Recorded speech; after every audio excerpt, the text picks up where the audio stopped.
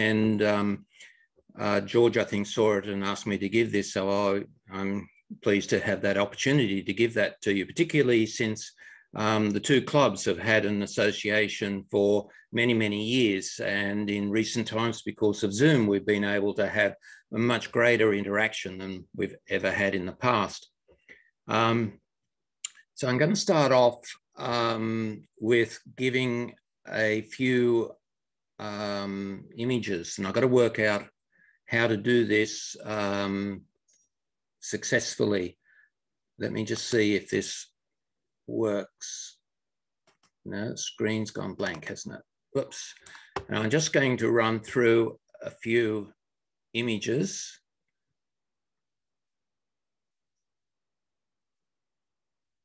This is a channel-bill cuckoo. I was near a raven's nest, and there was a great lot of noise and everything. And what it was is that these go and raid the eggs from the nest, and then they would go and lay their own eggs in the host bird's nest, and the young get raised by the host. A moment later, that egg disappeared down its throat. Rainbow bee-eaters, lovely birds. I presume you would have something similar over that way. I'm not sure. I know they are in South Africa. Sea eagles. Whistling kite. And the sea eagle, when it goes and defends itself against the sea eagle, will turn upside down. This is a juvenile sea eagle because of the brown here. The other sea eagles are very black wings and white chest, such like this. And this one. This, we were out photographing the seagulls, and we spotted this, and this is, I guess, a catfish. And moments later, it swallowed the whole thing. This one has gained me an award in the Maitland International recently. These are gangs. These are cockatoos. This is a male with the red head. This is a juvenile where the red, it's a male where the red is coming up like this. The female looks like this except doesn't have the red. An osprey, red-browed finches, another osprey, a glossy-backed ibis, yellow-faced honeyeaters. I'm throwing in a couple of odd ones. And this is a regent honeyeater. This is a very endangered bird. And we're talking in terms of sometimes only hundreds of them in Australia. And when these appear, people come from everywhere to go and photograph them. And we seem to be fortunate that maybe the numbers are increasing a little, but we will have to see how we go. Right. So I wanted to give you a bit of an idea of where all of this is occurring. So here's Sydney, the city centre. This is Castle Hill here. This is where I actually live. And the RSL, the club, is 3 minutes from where I live. Some of the images I'll show you are around this area here. The sea eagles are here. Egrets that I'll show you later on are up here. This is about an hour and 40-minute drive. We've got other things I'll show you out here from Lake Wallace near Wallerawang. That's about a 2-hour drive. You'll find that in Australia, people will often refer, particularly out in the country areas, the rural areas, they don't give you a distance between places, they'll give you a time. And in the real outback, if you're out there and you ask where something is, someplace is, you might get told it's just down the road. And just down the road could be 500 miles away. It's a big country. If you look at the roads that are here, you might think that there's a lot of roads that are probably not being shown on this map through places like this. There aren't any. This is the Blue Mountains through here. They're not very high, but they're very, very rugged with sheer walls going down into canyons. And you may have heard of the Wollombi pines, or sometimes referred to as the dinosaur pines, because these were discovered in this area here, and they've been hidden to people for many, hundreds of years. And these harken back to the time of the dinosaurs, and they were an amazing discovery. But it's so remote that a lot of people hadn't ever come across them. So this is the type of country that's through here. So just to get, and you saw the whitewater. And some people have said to me when I go and show that, why are you showing sports things in a birding presentation? And the point is, the same technique for birding is exactly the same technique for doing sports. So that's why I show that. And we have at Castle Hill some special interest groups, and one of them is nature sports action. And people said to me, why sports action with nature? And that was the reason. Also up in this area, we've got, in this area here is wine. We've got a little bit further north is rodeos, barrel racing and ranch sorting, which was one of those images that I showed you towards the end there. So what we're going to do is a little bit about my background, some birding techniques, what makes a competition image, and some processing if there's time. And I know that you go for about 2 hours. I have built in a break along the way. So where did I start? Well, I'm still really a bit of a novice at all of this, because I started in 2013 with the D7100. I had no specific photographic passion, but I gravitated towards birding because of some wonderful members that we have in our club. And I started with bush birds and learning to identify them. Getting the bird portraits are interesting, but you need a stronger story. So with outings with more experience, birders, I got a bit better. Then I started to upgrade my equipment, and then later on joined the Axholme Camera Club in 2017. And the Axholme Camera Club has got some amazing nature photographers, and that has helped me as well. So I started to get recognized as a bird photographer by my peers, and then I started to go into external competitions and getting acceptances and awards in international exhibitions. So where did it start? Well, this was back in 2013 at Mount Wilson, which is near where I showed you where those Wollombi pines are. And we were out walking, and I looked over a ledge and I saw this bird, and I just took this very terrible photograph of an eastern spinebill, and I've kept it because this was the image that actually started me on this journey.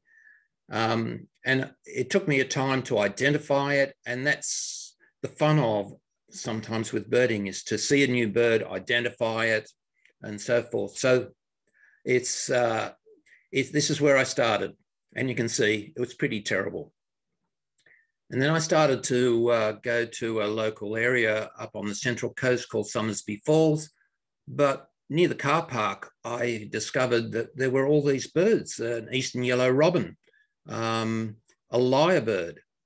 Now, a lyrebird is an amazing bird. It does mimics a lot of things. It'll mimic other birds. It will mimic human sounds. There are areas in Victoria where you can still hear the click and wind on of film cameras.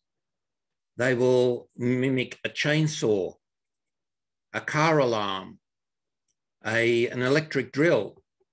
You name it, they will mimic it. And I would urge you to go and look up some YouTube videos that will give you some of the sounds that they make.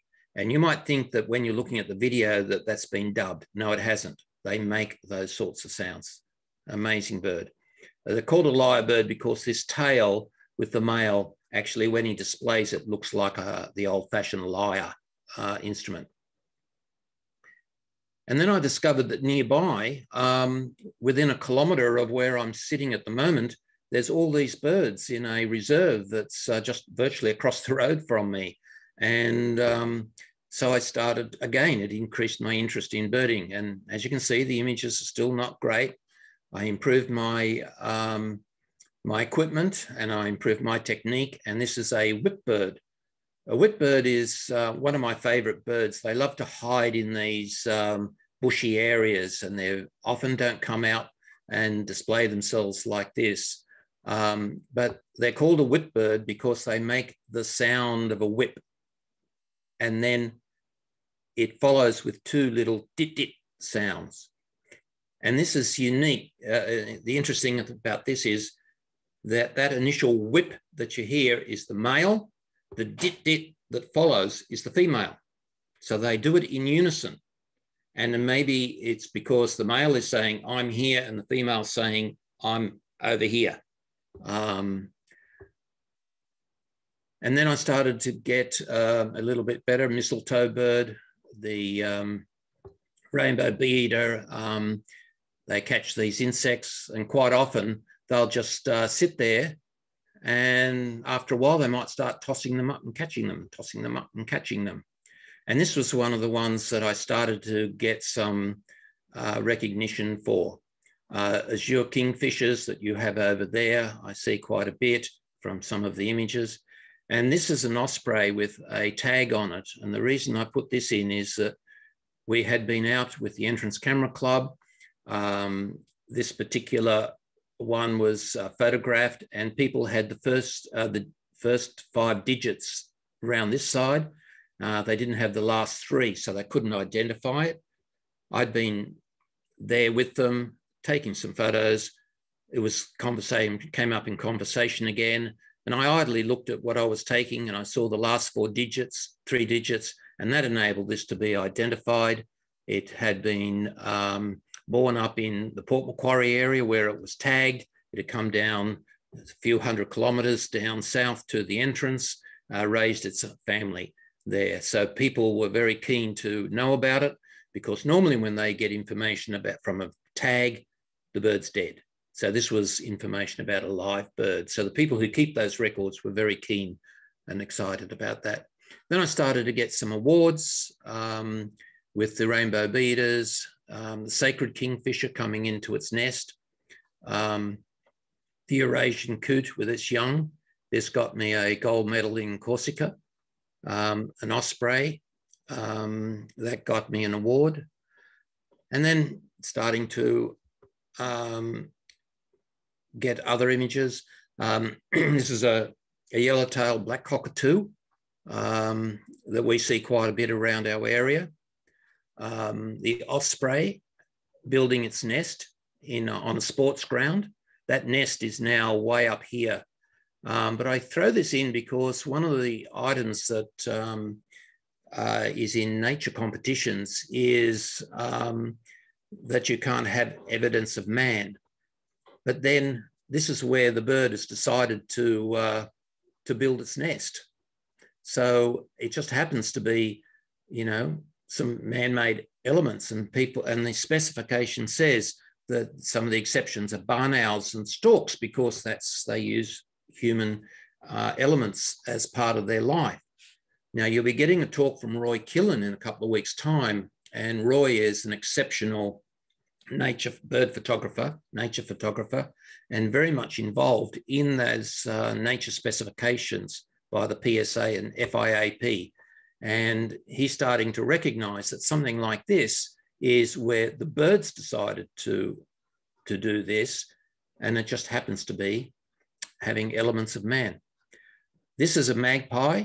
I've seen your magpies. It's a little bit different to ours, but these were obviously named after yours when the colony was first discovered and populated by British. these birds, this has a bird song that is absolutely amazingly beautiful. When they get together and they do what's called caroling, it is an amazing sound. And scientists have researched this, and Australian birds have been designated as being the founders of birdsong. And we've got some amazing sounding birds, and this is probably the best bird song in the world when they carol. Getting a little closer to time, a royal spoonbill that we get up at the Hunter Wetlands, which we'll be showing. You've seen this one before, and the gangs. And then more recently, I got the mirrorless Nikon Z50. And this is a butcher bird. And this actually is my backyard. And the lorikeets are something that visit our backyard quite a lot. I actually eat a lot of apples, and I throw out the apple cores and they come down. And sometimes when we're having breakfast and a lorikeet might come up to our back door, look in and say, "It's morning tea time, fellas. You haven't put the apple cores out." And then a little more recently, we have the egrets nesting up at the Hunter Wetlands, and I ended up with the Z7 II, and I found this an amazing camera. And Eurasian coots, and I think you've got something probably fairly similar, and the great crested grebe, which is a bird that I've only seen recently and one that I've always wanted to see. One of those things that once you see a bird once, amazingly after that, you seem to see a lot of them. And I know from something that I've seen that you have these over your way. So what I'm going to cover now is a little bit on the definition of nature, some approaches to shooting, some different camera techniques, show you some more images where I put these techniques into practice, have a break, and then we'll follow on with this afterwards. And if we have time, we'll do a demo. So basically, one of the important things about the nature of definition is that there's no evidence of man, no cloning out, no additions. You can crop, you can have light adjustments, you can remove dust, scratches and spots, you can sharpen, but it must look natural. And I put these two images in because you could be wanting to take out these things, but you can't. And this one, it's not natural because I deliberately put the color of these are Bauhinia flowers. It's actually comes from Hong Kong, which again is not permitted in Australia because it's not native to Australia, but it's also not natural looking. Roy has got a very good explanation of the definition and also very much involved, as I said, with the PSA and FIAP. He's working with the FIAP at the moment to bring standardization across the different definitions, because the PSA added a couple of paragraphs which says that you cannot bait with live animals, that you cannot remove birds from nests and you can't have drones. But that's not in FIAP at the moment, and he's working with them on that. Now, how are we going for time? Okay. There's 4 different approaches to shooting. Traditionally, I think people started off with aperture priority. And I think this came out of the film days because you would go and set your film, put your film in, you'd go out and aperture was the parameter that you could use. You have to, in birding, you have to have something that the camera does, because in pure manual, it is very difficult to keep adjusting everything and you don't have time. You have to give the camera one parameter to be able to take care of, and the obvious one is aperture. So here, the ISO and the aperture is set and the shutter speed floats. but it means that you've got to set an ISO high enough to achieve a fast enough shutter speed. So essentially, the ISO is higher than what is needed generally. And the shutter speed then may not be high enough if you don't set the ISO high enough. So there's some of the issues that can arise from that. Now, with the advent of DSLRs and the fact that you can now have manual with auto ISO, a lot of people are moving in that direction.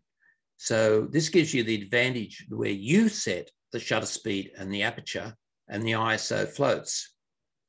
So you've got more control over the shutter speed for suddenly changing action, because you can just go from a slower shutter speed to a higher shutter speed with just a flick of the control wheel.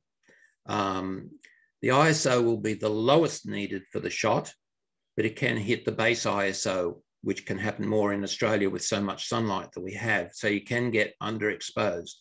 But it will change with the light conditions. So it can drop from the higher ISO when you've got a shady area and to when your bird moves into sunlight. So it will actually give you the lowest ISO for the circumstances. Another one that I'm starting to see a little bit of is using aperture priority with auto ISO, which I call the hybrid. But you need to set the shutter, a lower limit on your shutter speed so that you don't go too low. So you've now got the situation where the camera manipulates two parameters. So which takes priority? Well, shutter speed will take priority. And if it comes down to your lower limit, then the ISO will increase. The last one is the shutter priority. And I've only come across one person who has advocated this, and they were doing tours to Africa and been doing so for decades. And perhaps there you've got a lot of light, your animals are far enough away, and so it might make a lot of sense where you set your ISO and your shutter speed and your aperture floats. And because they're far enough away, your depth of field is going to be enough to encompass your subject. And that may work there. But it's not one approach that is used a lot. Now, do you use matrix or evaluative or spot metering? I tend to use spot metering because I find that you're going to get the exposure for your subject that you're focused on. And if it's backlit, it's in shade or it's in foliage and so forth, then you'll get a better exposure because otherwise you might find your subject gets silhouetted. It's up to people. I know people who will use matrix or evaluative in preference, but that's my preference. I'm going to talk a little bit about a few things that everybody is very knows, because we know about the exposure triangle, we know about white balance and so forth, but I like to look at things, and I'm one of those people who probably like to drive the dreaded word of every parent that every child has, why? And I go and investigate things. And I like to understand my camera. I see it as a tool. I want to know exactly what it is doing when I'm taking a shot. And I'm making the distinction between exposure and the exposure triangle, because exposure is basically what is the light that is out there. And you've only got two parameters for capturing that light, shutter speed and the aperture. And you can vary those two parameters depending on the artistic outcome you want. Do you want to freeze the action? Do you want to have a bit of movement in there because that might be the outcome that you're looking for? Do you want to have everything in focus? Do you want to have the background blurred? That's the kind of decisions you make. And that's what you do here. ISO is something that happens, is not associated with that exposure. What ISO is what happens when the available light is captured, and it amplifies the available light. it basically, if you think back in the film days, you had to choose your ISO before you went out. So it had nothing to do with the available light when you went and clicked the shutter. It is a feedback mechanism that enables you to make different decisions. So the difference is exposure is what the camera sees before you click. ISO is what the camera processor does after you click, and is a feedback mechanism to give you different choices. The distinction is subtle, but to me it's important. And I just throw it in there if it makes you to look at ISO in a slightly different way. So saying, why is it important? In the film days, you chose it before you went out so that the expected metered exposure will give you the result. With the DSLR, the auto ISO is adjusting the metered exposure on the fly, which we can then check after taking the shot. With mirrorless, the auto ISO is allowing a preview of the actual metered exposure to display in the viewfinder in real time, but it's still only, ISO only kicks in after you go click, and the light that's captured is then amplified according to that ISO reading. So then I move on to exposure compensation. And what I've got reminded of more recently when I went out to do photographing seagulls is that we had to go and we were advised to use an exposure compensation of -2. And I thought, my God, I've never gone down that low. So I started to investigate it and got reminded when I was investigating this that what cameras meter to is 18% gray. And that means if most of the frame is light, as against a bird in the sky, then it will want to underexpose to bring it back to 18% gray. So you need to have a plus exposure compensation. If most of the frame is dark, then it will want to lighten the image. So you need to have a minus exposure compensation. And this comes in with the sea eagles, because although the sea eagle is largely dark, it might be dark against the trees in the background, but they've got a white breast. If you don't go to -2 or somewhere between -1 and -2, depending on circumstances, then that white breast will blow out and you won't have the detail and you won't have an acceptable image. So what it comes down to is that the exposure compensation is your override to the metering that your camera will do. And so I've ended up becoming to change my exposure compensation frequently. And so what it's basically doing is that if your shutter speed is, if you're in aperture, it will vary your shutter speed. If you're in using manual and auto ISO, it will lower or raise your ISO. So it's actually acting as an override for the parameter that you're using that's allowed to vary. And this is what is the example where, although the background is very dark, you need to go to a very high minus exposure compensation so that you get that white not blowing out.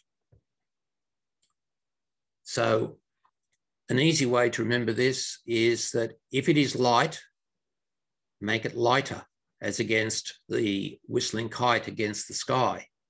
I always had problems with whistling kites until somebody had said to me, make it lighter.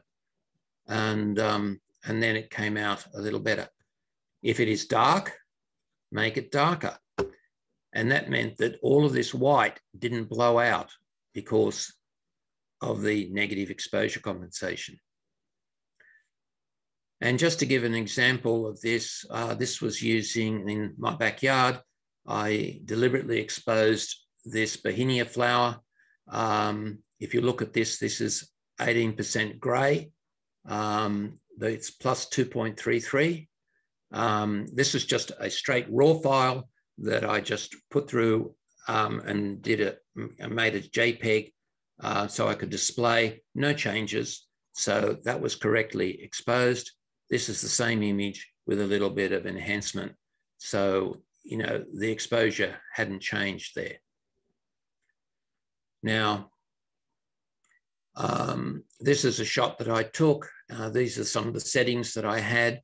It was actually minus 1.33 exposure compensation. The other item that I do is that I always have my white balance as sunny. And the reasoning is that I end up with a constant color temperature that you're setting. So what is color temperature and white balance? Well, color temperature is, we know what color is, all the colors of the rainbow. The temperature is measured in degrees Kelvin. The lower the temperature are the yellows, and the higher the temperature are the blues. And the thing is that color and temperature is affected by sun and shade. So when you've got a scene in front of you, the available light, you've got all sorts of color temperatures out there. And what do you do when if you use auto balance, white balance, is the camera is going to take its best guess of the average color temperature out there. So you're letting your camera make that decision for you. And a very good photographer said one time he only uses sunny. And I use sunny whether I'm in shade, indoors, outdoors, and I have one color temperature that when I go and process my images, that I know where my base temperature is. So what the difference is that color temperature is the available light that the camera sees before you go click. White balance is what the camera processor does after you go click, and it does that to offset any color cast. And there's always a color cast in any image, and the camera is either going to do that. It will add yellow to offset the blues. It will add blue to offset the yellows, and it will do a pretty good job, but I find it suitable for me to use a sunny. But also you do it, make adjustments in your post-processing. And a lot of people just leave that alone, but there are reasons that you could make the adjustment. So we have a lot of sunshine out here. This might work beautifully for us out here. It may not in your world, but I just raised that. So I'm going to show some images now. I'm just trying to look at the time and to give you an idea of some of the images that I'm getting from the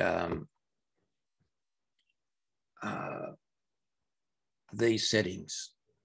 And so this is my backyard, and these are magpies. So this is an adult magpie here, and this is a young magpie with the lighter grey sort of colours. And this is jacaranda tree, which is a South American tree, but is now very prolific in Australia because it got imported, as happens, and has these beautiful purpley blue flowers in when it blooms. This is that butcher bird. My wife used to throw out some strips of beef that we bought specifically for the purpose. She could throw it up in the air, and this was like a flyby. It would zoom in and catch it midair and go off and eat it. It's called a butcher bird, and I know you've got one in the UK that has a nickname, butcher bird, for probably the same reason. I think it's a red-backed shrike, but this is actually a butcher bird that's his actual name. And we discovered one, and I read up about it, and I discovered why they're called a butcher bird. And it caught the meat, went over to the fence, wedged it into a crack, and then proceeded to butcher the meat. And that's what they do. They catch their prey, skewer it on a stick, and then butcher it. We get kookaburras. And if you've not seen what a kookaburra does, if it catches a snake, a lizard, whatever, it will go somewhere and it will bash it to kill it. I've had been somewhere, I've had a sausage on the plate, the kookaburra had been eyeing things away, down it came before you knew it, off went the sausage, kookaburra up in the tree, and then it proceeded to kill the sausage by bashing it against the branch. And a little confrontation between the magpie and the kookaburra. This is the one that you've seen before. These lorikeets are very prolific out here. There are areas in Castle Hill and in other places as well where there are trees in the streets. Of a night time, you can go up there and it's almost deafening with the hundreds upon hundreds of lorikeets going and starting to roost for the night and all chatting to each other. So these are very common bird to see around the place. And this is the noisy miner. It is a honey eater. Honey eaters are one of the largest groups in our birds, and it is a pest actually. These have become very aggressive, and they will, I've seen them chase raptors and so forth. Yeah, and they're now starting to teach other birds to be aggressive as well. So I've seen magpies and other smaller birds chasing raptors through that learnt behavior. So this is my backyard, and that blackness there is my garage.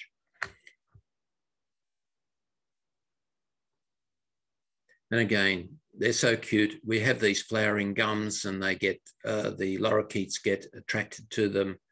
And yeah, so just some of the fun things that we can have in the backyard. These are frogmouth.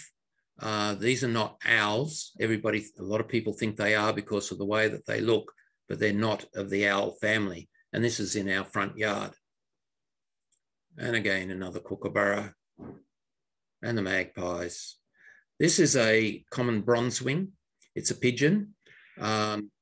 This color in the wings, if you get the sunlight on it, will just shine, and it's really brilliant. And these are a fairly common visitor to our backyard. And a galah. This was sitting on the aerial of my neighbour's roof, and I just captured in flight. These are very common around the place. This beautiful red. Australians have an expression where they'll say, call somebody a bit of a galah, and meaning that they're a bit of an idiot, that they're, you know, they're doing something a bit, or a goose, I guess, as my wife just said, might be the term you guys might use, but we use the term galah.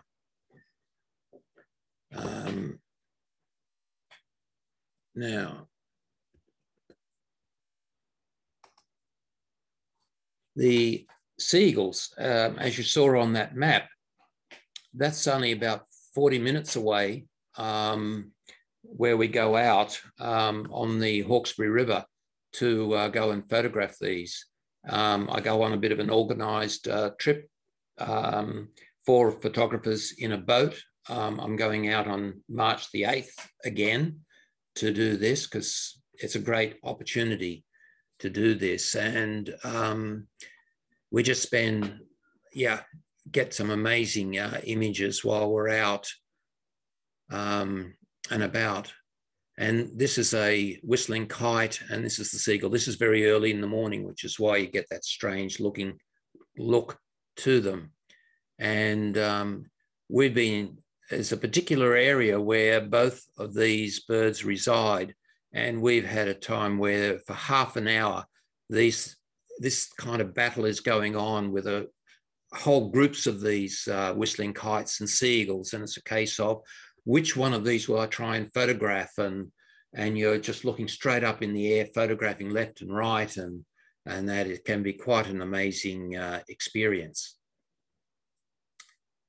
This one got so close to me that it filled the frame. So what happens when you don't have all the wings and body in? You crop in a little closer and you get this bird portrait.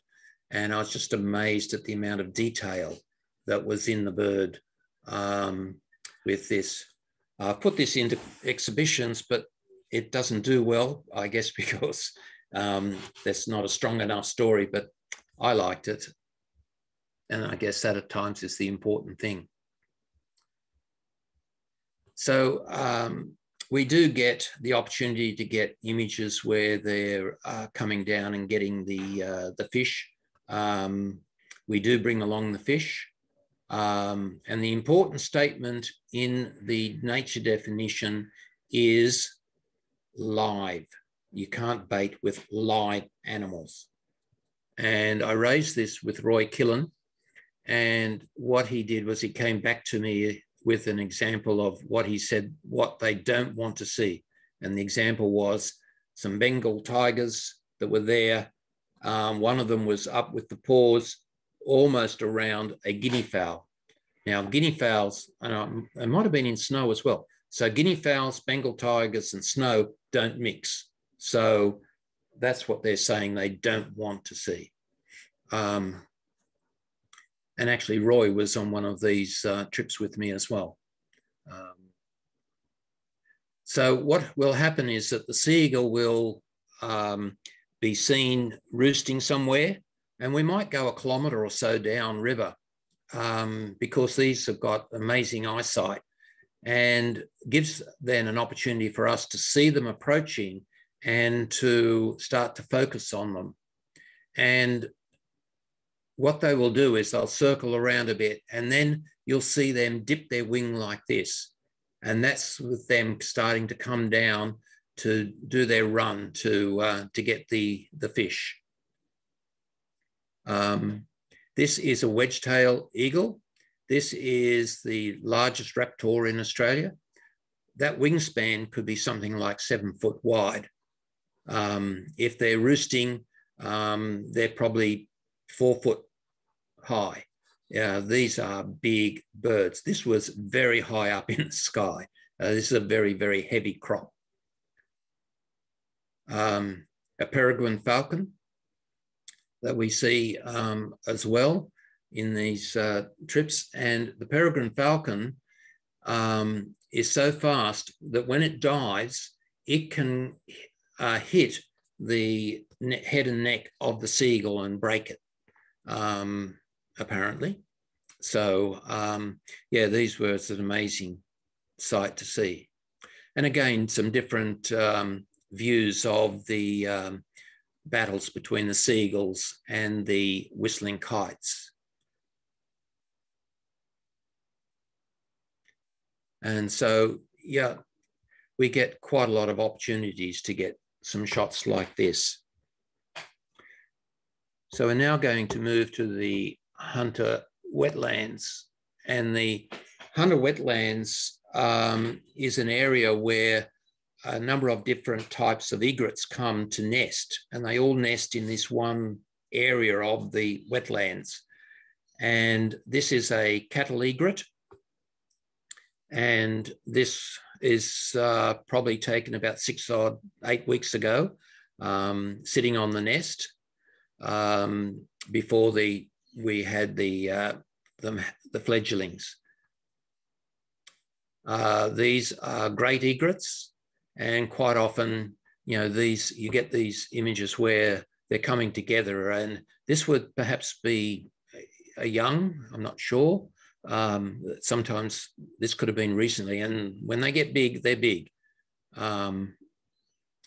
The breeding plumage and the green here is part of the breeding colours that they have.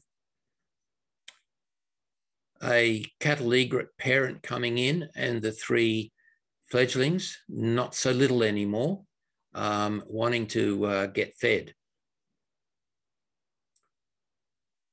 So you get a lot of these sites. Now, we're looking at a scene here where there are hundreds of these egrets all nesting and that. So, you know, only feet away is another group of egrets and so forth, and they're just everywhere. It's an amazing sight. But as you can see, there's a lot of branches. This is what's called a she oak, and it can often get in the way. So just to get a shot where you've got a bit of a clear view can sometimes be a task in itself. As you can see, quite often things get in the way. But in nature, you can't do anything about it. But of course, this wouldn't be one I'd put into competition. Magpie geese, they reside in one of the near the centre, and they come out and get fed at 10:30 every morning, which is great for the little kids and so forth to see them flying over to come, flying back to their roost. These were some ducks, I think traveller ducks that just flew in. These are not seen very much, but people came specifically to photograph these. The royal spoonbill. We've got two types of spoonbills. Most of them have this black beak, and that's called the royal. And we have another one which has got a yellow beak, strangely called a yellow-beaked spoonbill. But this one just beautifully gave me a display with it, and I've had some interesting results with that one. And of course, when you're there, whenever you're photographing nature, there's always other things to photograph. And Mum and the youngsters. And in courting time, you can get all sorts of interesting action shots, in this instance with the Eurasian coots.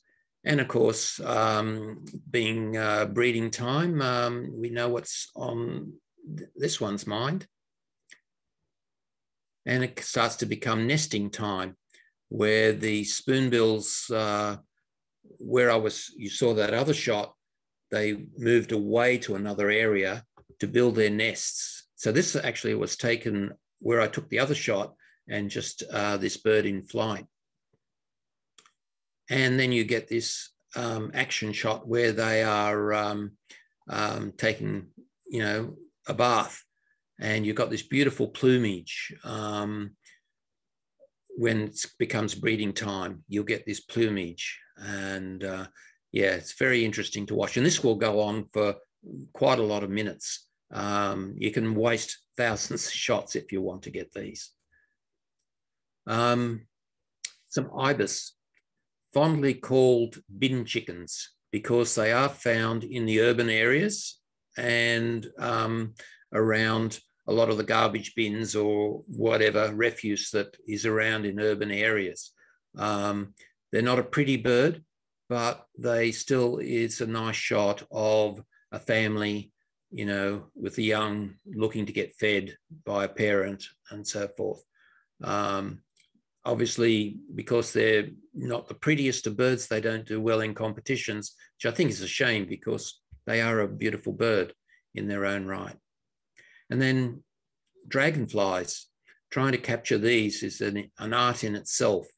And we found that the best way is to try and wait until they were laying their eggs in the water, and then they will lift up in unison to go to another place and then try and then get them in midair. Again, more fighting going on between the moorhens and the Eurasian coots, so a territorial dispute. And of course, it was fairly widespread. Some of these ducks again. This one is called a hard head, not because the head is hard, but apparently because of taxidermy reasons, that it is difficult apparently to work on the head. Hence, it's ended up with the name hardhead. we get black swans. Black swans are unique to Australia. You have white swans over here, there. We have black swans and the occasional white swan.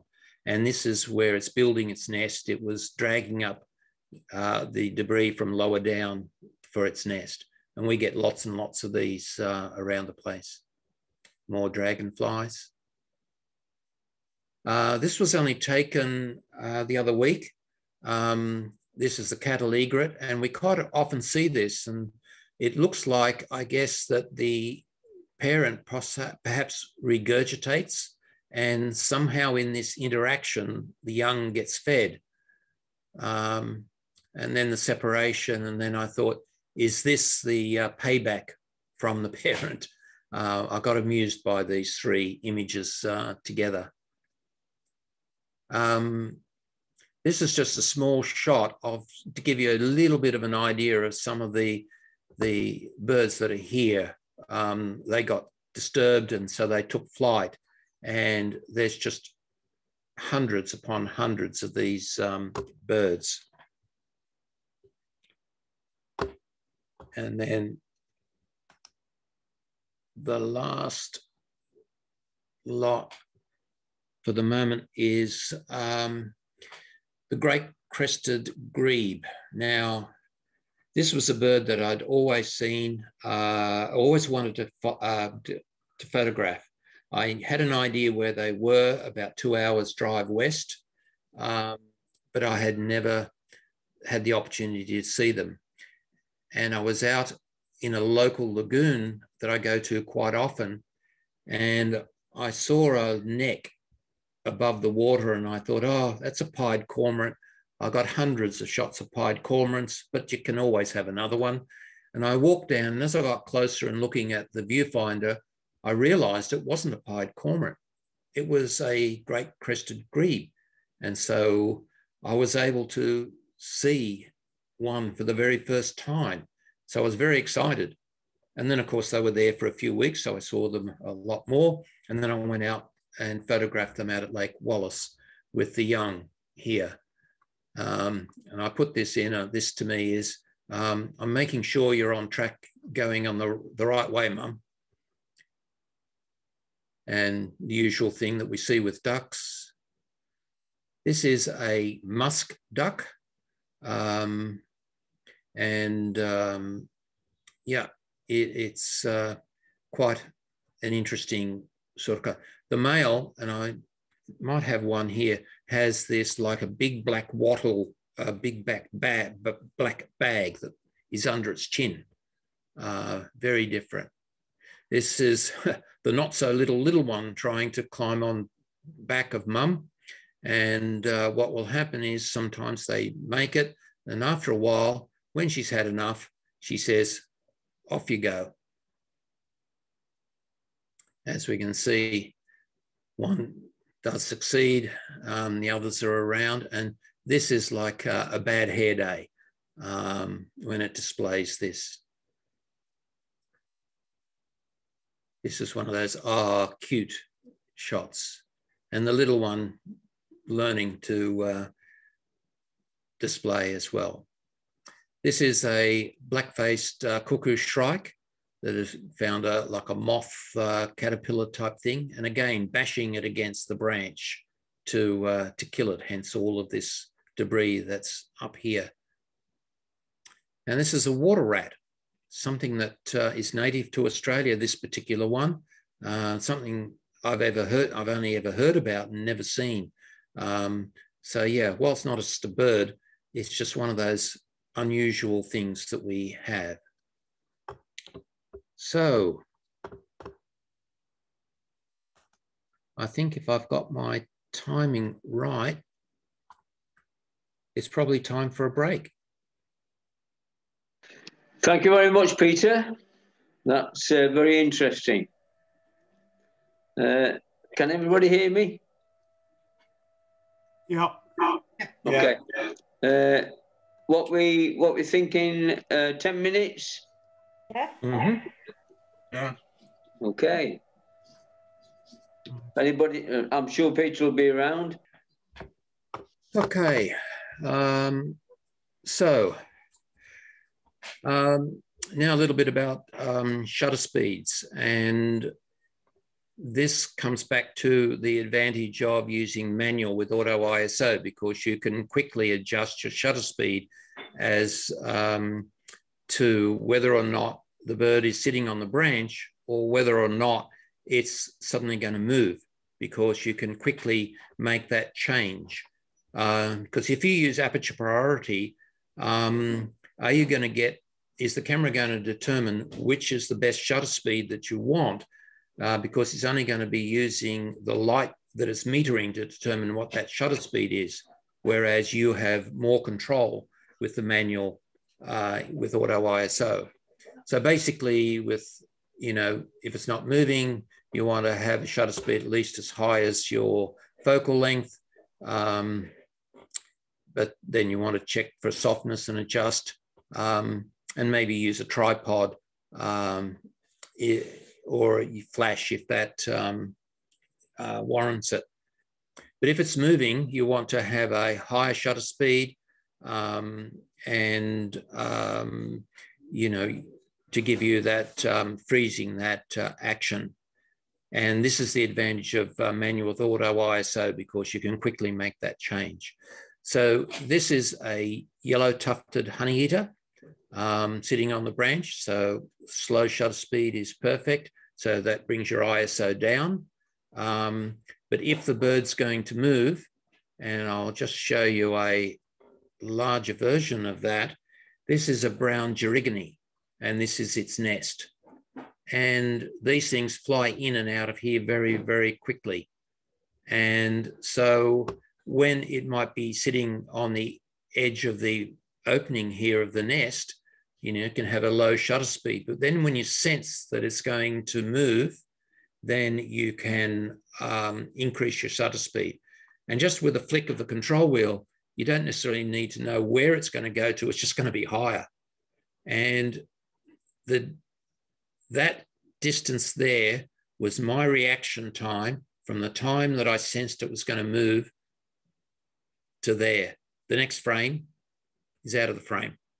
So this was very quick, and it just sort of captured that, that movement where it drops before it actually starts to fly. And again, I need high enough shutter speed to be able to capture the movement. Now, depth of field, obviously related to aperture. So it's what you want to have in focus. So if you're wide open, you let more light in and you get a faster shutter speed, but a narrower depth of field. So parts of the bird may be out of focus. Smaller aperture will let less light in, so you get a slower shutter speed, but you get a greater depth of field. So you get more of the bird in focus. So you want the bird in focus, but it also depends on how close you are to the subject. So the closer you are, the greater the need for a bigger depth of field, so a smaller aperture. And it affects the subject and the background. And the closer the background to the subject, the more it's in focus. And this particular image, the bird is in focus, so there's enough aperture for that. But that brings in these closer background into focus, slightly out of focus, but it is there. But the very distant background is out of focus. This is a nice example of the effect of the depth of field on what's in focus. I had always had a tendency to shoot with my lenses were 5.6 as its lowest aperture, and I tended to shoot like that, but I'm now tending to shoot a little bit more 7.1 f8 to get a little bit more in focus. Yeah, so even, I keep evolving what I'm doing all the time, as I guess you guys are as well. Focus, continuous versus single. Obviously, single is great for portraits, but continuous is the best for birding, and because you want to be able to track the moving subject. I always have my camera set to continuous, whether I'm doing portraiture or not, because basically, as soon as you lift your finger, you've got the subject still in focus. So the advantage of continuous is, and this comes a lot when you are hand holding, and that brown gerygony nest is a good example of it, is that you can, sorry, a little ahead of myself, the back button focus. You want for single or multiple points. A single focal point, you can focus on the eye or a stationary object, but a single focal point is also very good when you're trying to weave your way through a lot of the fine branches of some of the shrubbery that things like a whipbird and that can hide in.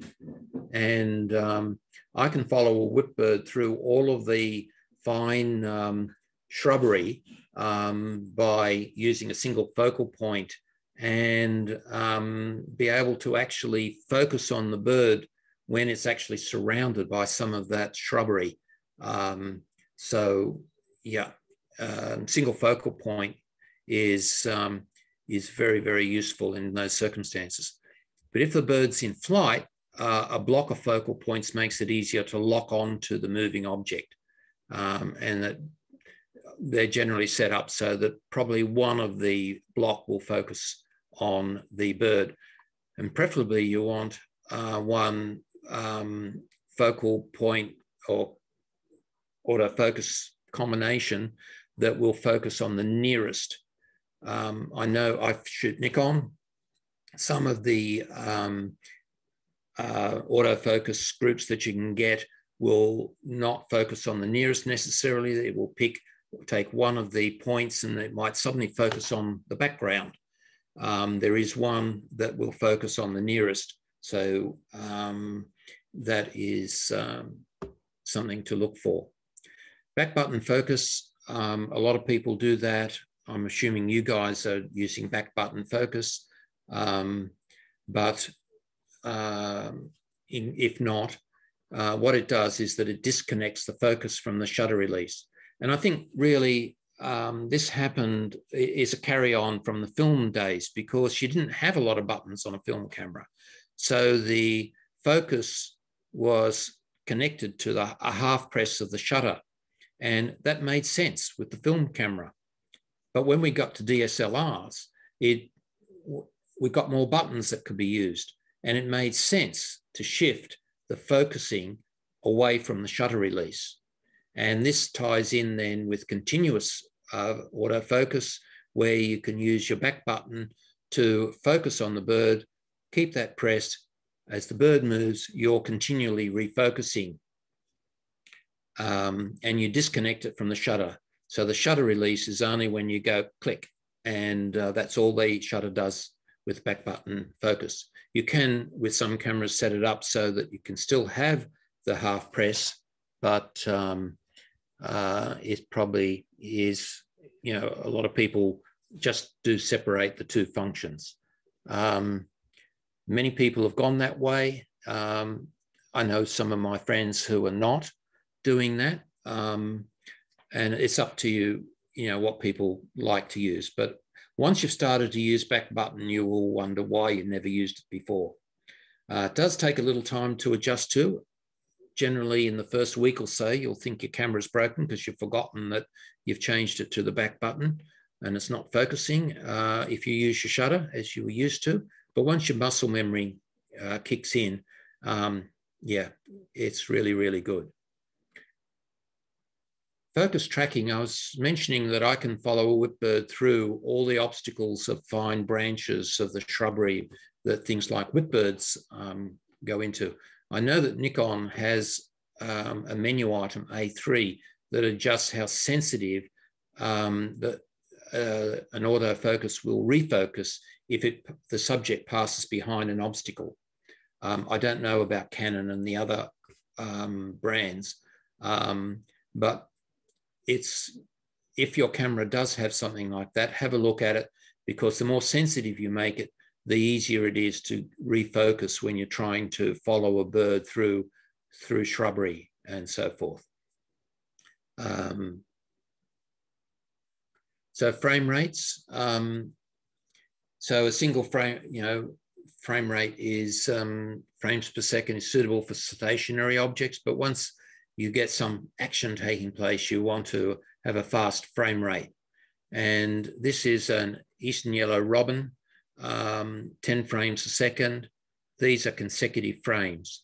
And so what she was doing was she started to get agitated, not because I was there photographing her, but because she was starting to regurgitate. And between that image and that image, this appeared. But I missed the one in between with it. So high frame rates can mean that you can capture something that you wouldn't normally capture.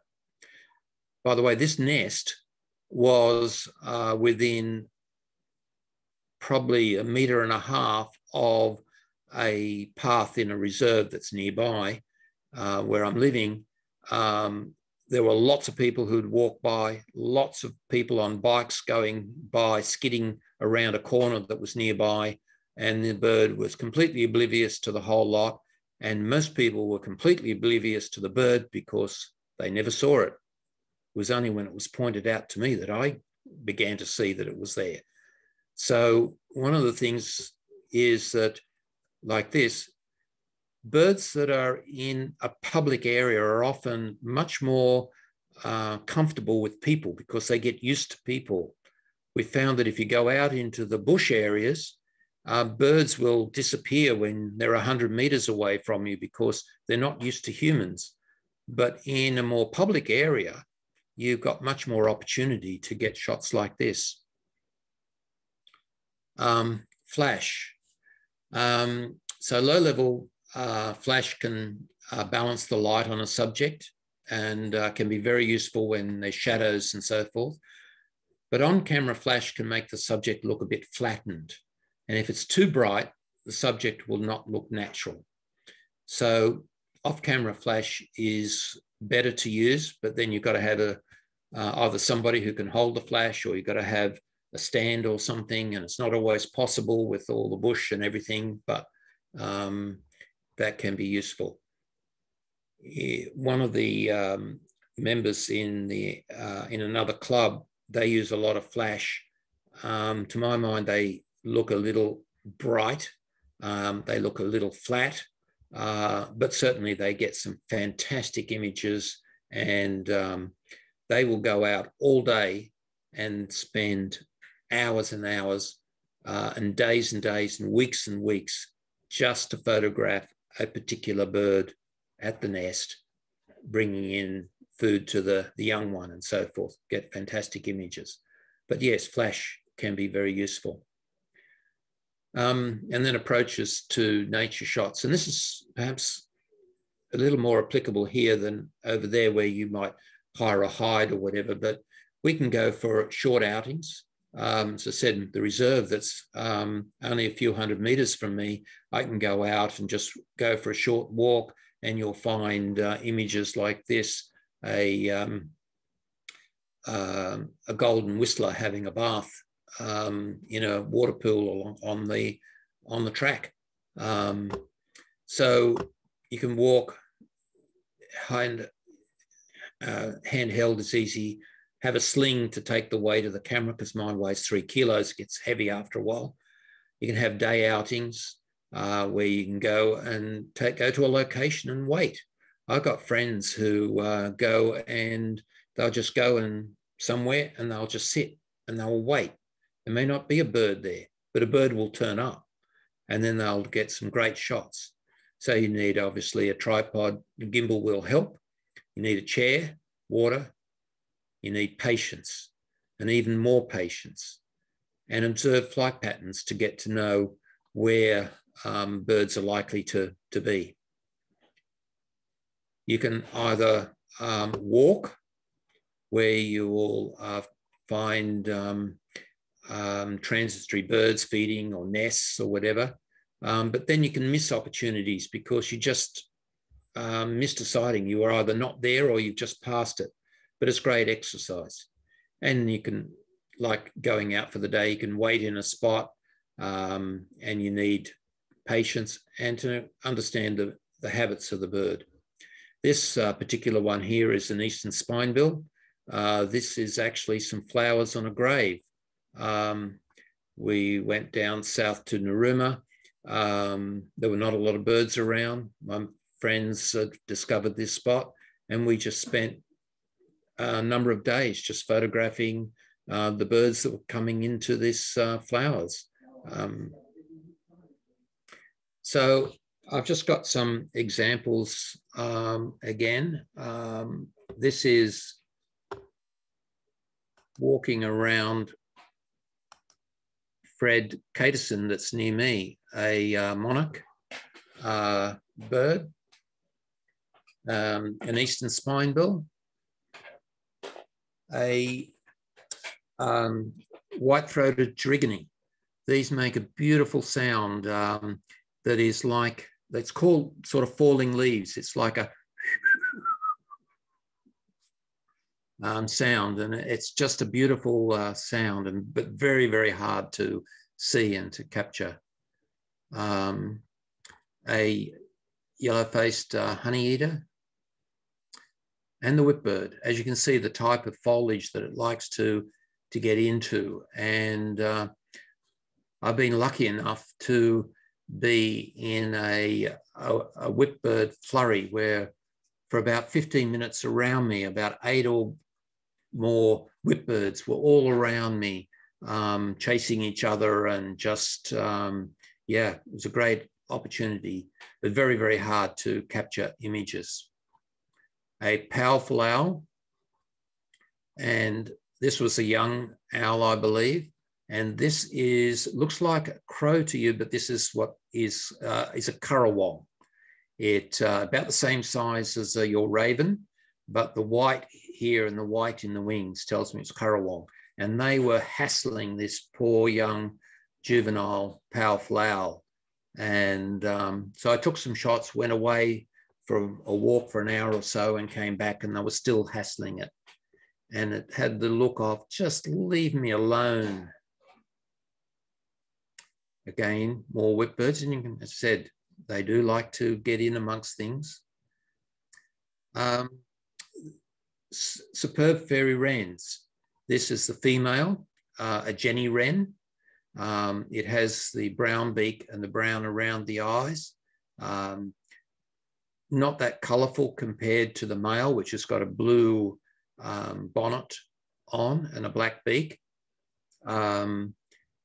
The adolescent male has a blue tail and a black beak, and not the brown around here. And as the testosterone kicks in, as they head towards breeding season, that they don't have the blue bonnet when they're juvenile, when they're young, or not in breeding, and you'll get blue starting to build up over the, and they get the bonnet.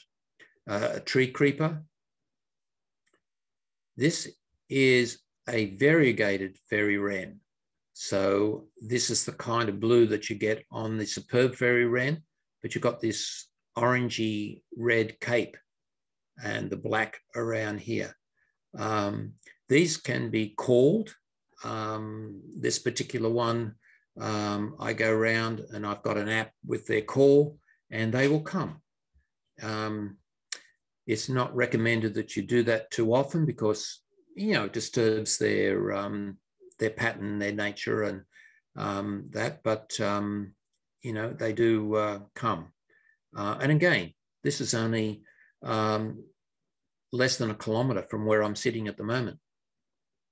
A musk lorikeet, a galah, a crimson rosella, and the powerful owl junior again. Just look at those talons on it. Amazing.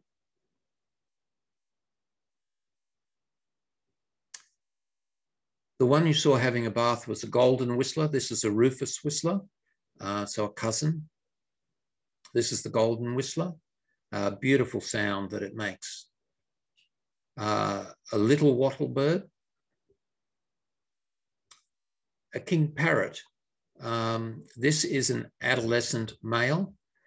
The male has this red, and this will build up through here. You can see it changing color so that this will all go red and have the green leaves, whereas the female is a more drab green all the way through. Eastern spinebill, a scarlet honeyeater, a white-cheeked honeyeater, the king parrot again, another whip bird, eastern yellow robin. These can be quite common, yeah, very cute little bird. More whip birds. The brown gerygony starting to build their nest. As you can see, they bring all these little twigs and weave it together. This was that eastern yellow robin at that nest before, and this was the little one in there. As I said, I'm only standing on a path only a short distance away from this nest with lots and lots of people passing by, not even knowing it was there. One of your birds, a blackbird, and I never knew they existed in Australia, but a lot of birds were brought out from Britain because the early colonists liked to have their familiar things around them, and blackbirds were one of them, along with rabbits, foxes that have become pests. Foxes can be found in Fred Caterson here. There's been a kangaroo or two sighted over here as well. As I said, all within walking distance of where I'm sitting. Eastern spinebill, that common bronzewing giving a bit of a better view of that colour in the wing. The white-cheeked honeyeater again. This is not a great image, but this is that adolescent male where you've got the blue tail, black beak, and the colours starting to build. And this will build up right over the head until that's completely blue all around there and looking like that.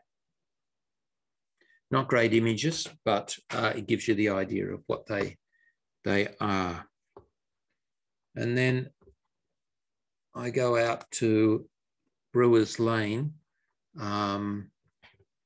which is a lagoon that's nearby. And that's where I saw the great crested grebes before. This is a white-necked heron, an Australian grebe. So this is a little cousin of the great crested grebe, and starting to get into breeding colours. When you're out there, there's always other things to photograph. A black-shouldered kite, a reed warbler, a bird that you hear and not often see, but when you can, and you can get them in full warble, it's nice. Very, very hard to then focus on this when you've got all of this stuff in front of it, which is why that setting with single focus enables you to cut through all of this and actually focus on the bird itself. Black-shouldered kite, hovering with its eye on its prey before it descends. This is a bird that everybody calls a pewee. Its name officially is a magpie lark, and maybe you've got something like that in your country, I'm not sure. The reed warbler again, in full voice, full warble. The black swans, and a flurry of Eurasian coots taking off. And also, you always take the opportunity to shoot a few things. A chestnut mannikin. And this is an Australian bittern. This is not a bird that's often seen. around. And when I went out, I go out to Bushells Lagoon quite often. And generally I'm there on my own. Occasionally I meet some other people when I'm there. But I went there this time and there were probably, 15 odd, 20 people there.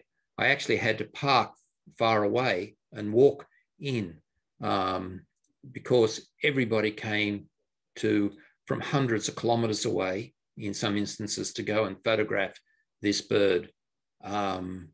So whilst it doesn't look much, the fact is that this was a pretty rare sighting.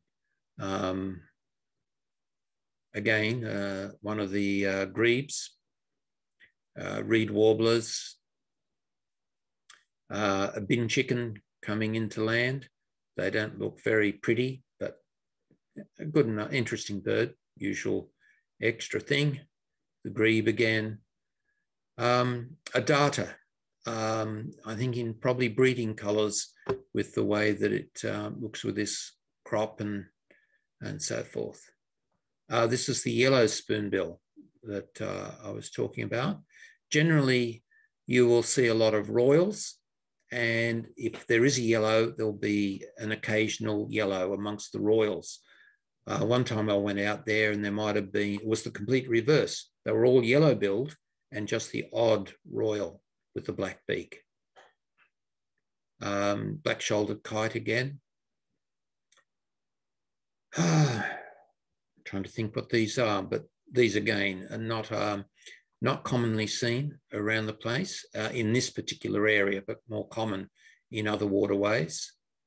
A little dotterel, the heron with some like eel or little fish or something, a stilt, which I believe you guys have over there.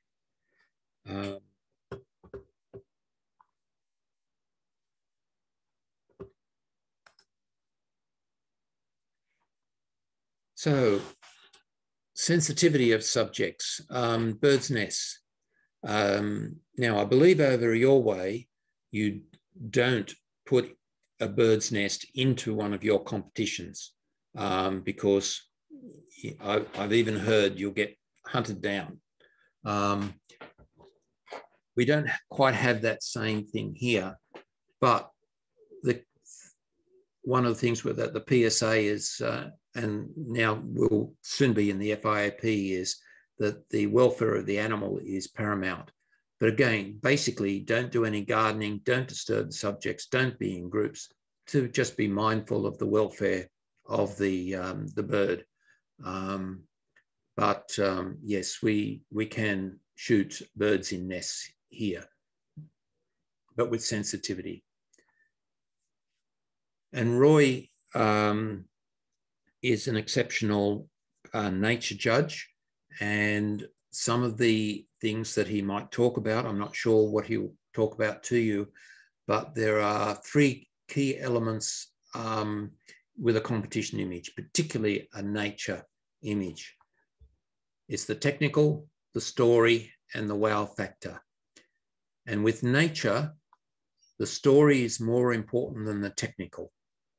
And that is clearly stated in the nature definition now, because I believe that this came about because you were getting a lot of nature shots, which was a bird on a stick, a bird portrait.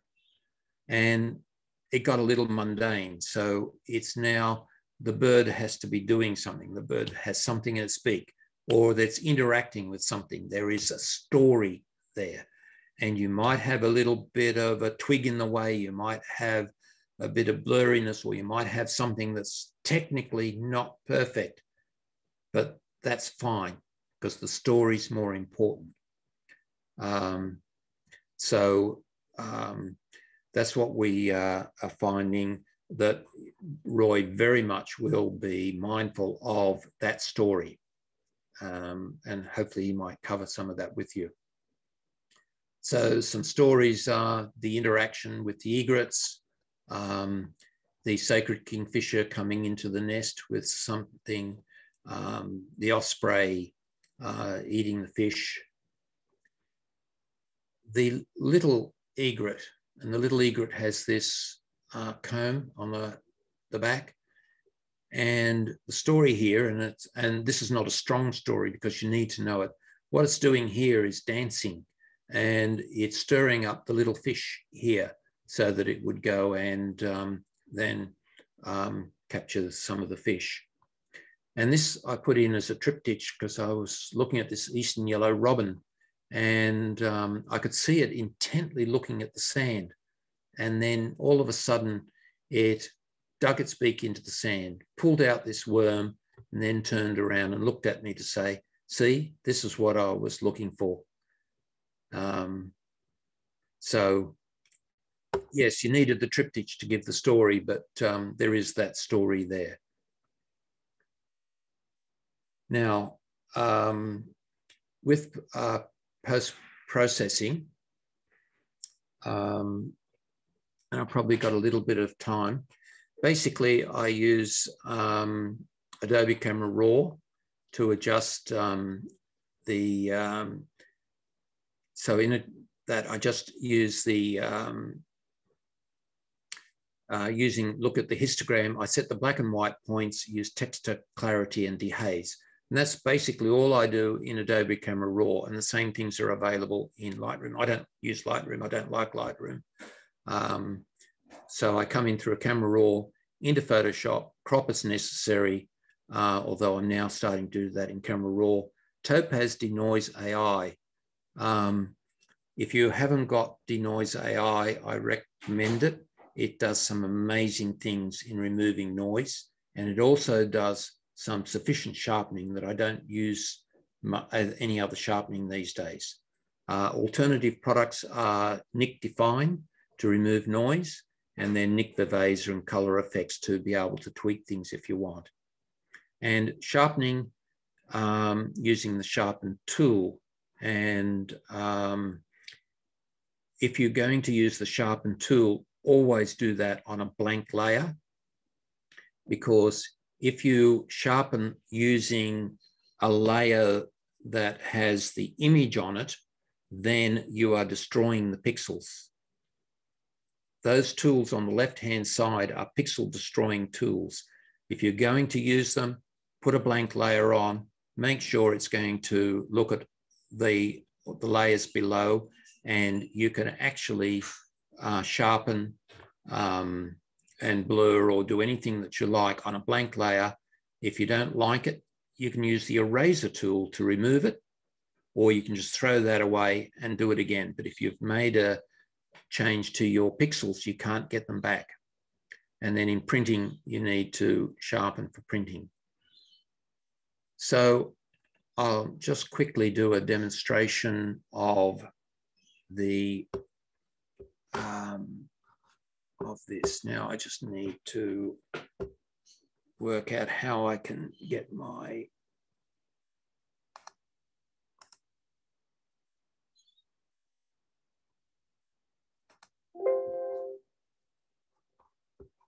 and I'll close that, close that.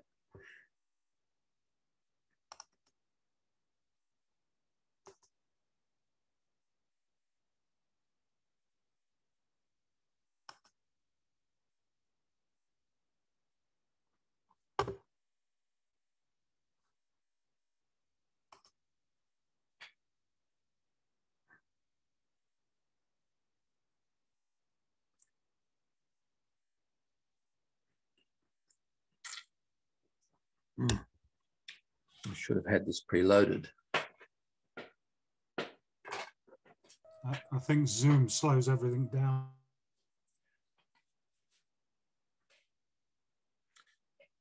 Okay, so this is the original of that image, and in my screed, which I should update, I said about cropping in Photoshop, which is what I used to do, but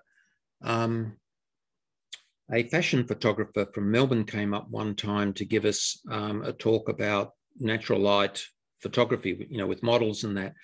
And he made the comment about that he crops in Camera Raw.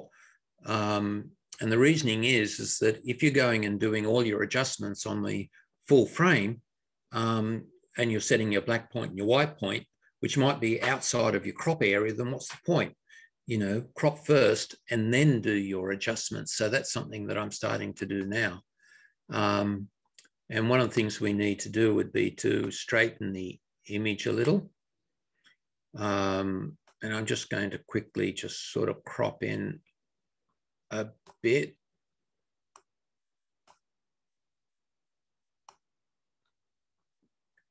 Perhaps getting it on the thirds a little bit of the reflection in the water. And so this now is the image that we want.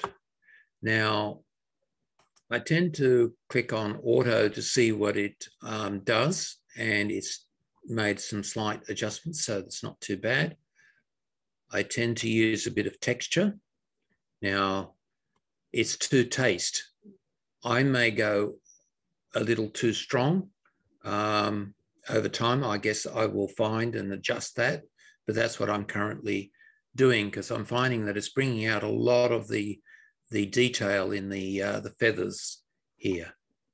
A little bit of dehaze, which is darkening it a little and is giving a touch of contrast. I then go and start looking at things like, with the color temperature, as I said, I shoot sunny. And it's coming out looking white.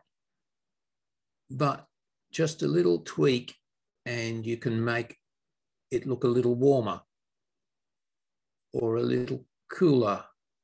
So it just depends on how you want your image to look. You don't always have to go with what the camera said. What it did to balance the color cast that's naturally out there. And that's what we've got to remember. That's what white balance is doing. Balance is an important word. It is balancing the color temperature that was out there. So I'll just leave it at that. If you hold down the alternate key and the blacks and then move the slider, then now you'll notice that up here on the histogram, you've got a white line. So we've got the blacks are blowing out and the white here is telling me that they're blowing out. And as we move it across, the blacks disappear, that white triangle has disappeared. So that's basically your blackest black in the image. If you hold down the alternate key, and I'll just go over. So that is the whitest white in the image, and you can bring that back until it disappears. So now you've got the full dynamic range from your black to your white. You can adjust your shadows as needed. And again, you can hold down the alternate key if needs be. But sometimes if it's not having a big effect, then you can just adjust shadows. Now, the shadows are in this area here. And you can see when I put the cursor up here, there's a slight change in the gray of the background in this little area. So these are shadows. These are the blacks.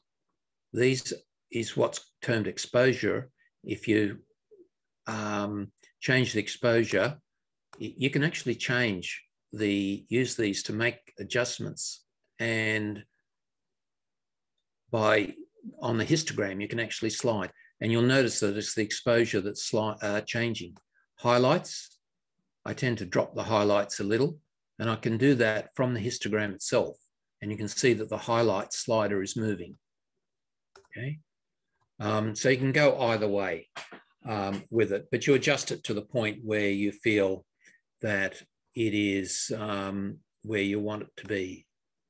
So I'll adjust. So you adjust it to where you're happy. And then that's all I do. Sometimes if the colors aren't right, I might go down into the color mixer and do a little tweaking of colors, but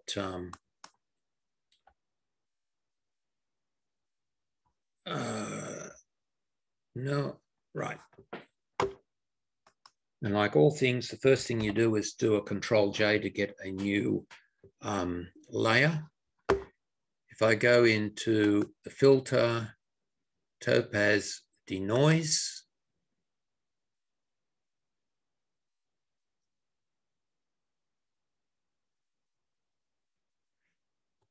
now I tend to use the same settings, and I don't use the auto or anything like that.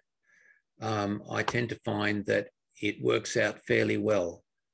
I set the remove noise to about 55, the sharpness to about 35, and recover original detail to about 15. Do an update. As you can see that there is noise there, and it will go and create a preview, and then we'll use the slider to show you the before and after.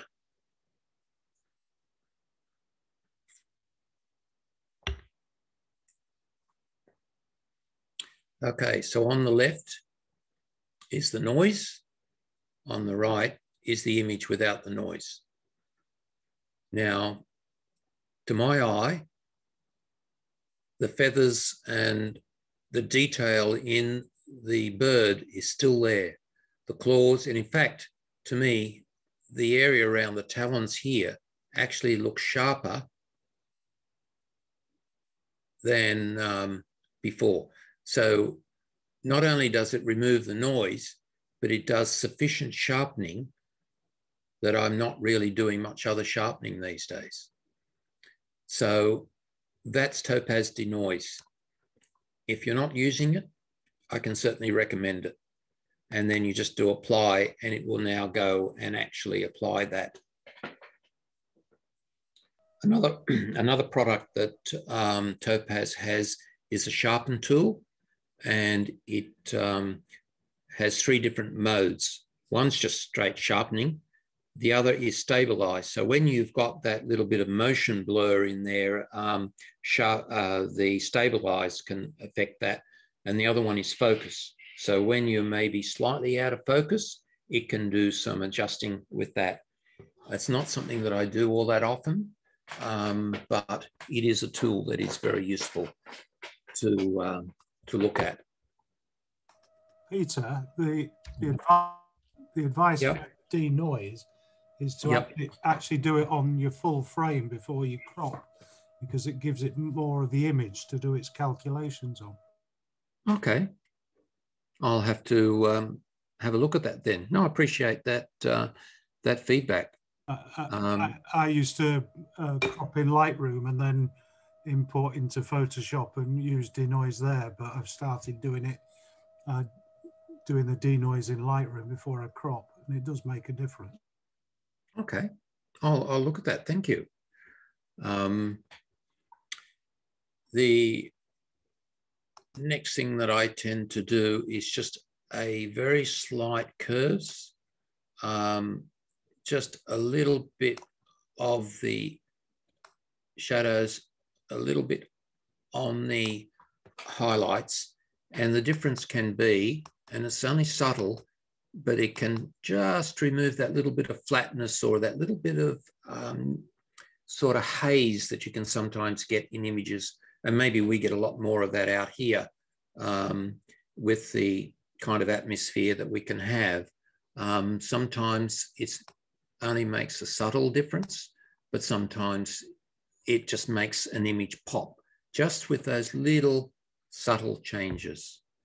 And that's basically what I do as much as I do these days. And with the mirrorless camera these days, when you're getting the image, the exposure more correct because you can see it in the viewfinder, I'm doing a lot less post-processing now than what I used to.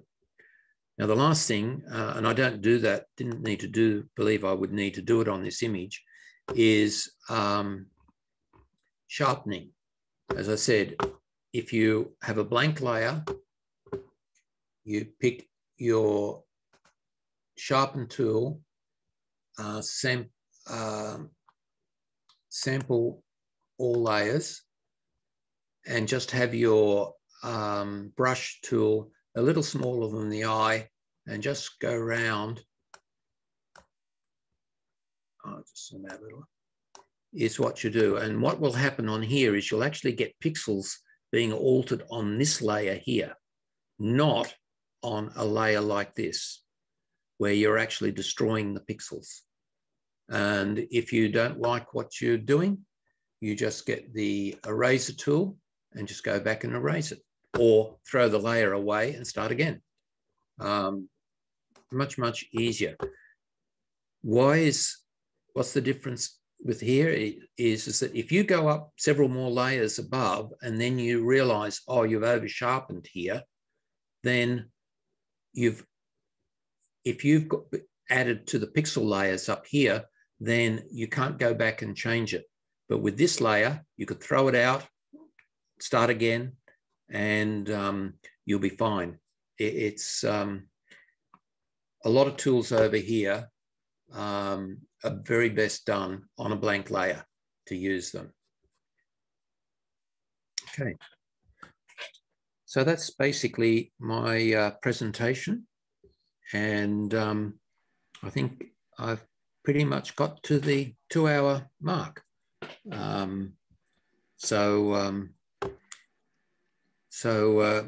I'll go back to you guys. Thank you very much, Peter. Most interesting, and I wasn't expecting any education. Thank you very much. Yeah, it was really interesting and really valuable. I enjoyed the editing part in particular, as well as seeing all your fantastic photos. You certainly have some fabulous birds over there. Yes, certainly a little different perhaps. Yeah, they're brilliant. They're so beautiful. Yeah. Ah, yes. And a lot of the birds like sulphur-crested cockatoos, galahs, corellas, and these are just birds that are around us all the time, even, you know, in our urban areas and so forth. A lot of people would see them as exotic, I guess, but to us, this is normal. Yeah. And and a lot of birds, as you saw from that map that I showed you, 2 hours drive in any direction, and I've got a wealth of birds to photograph. Yeah, brilliant. And you can get out and see them at the moment, which we can. Yes, we can. And I am aware that you guys are locked down and we've got the ability to get out and about. We've had the situation where we have been affected to some degree, where our competition night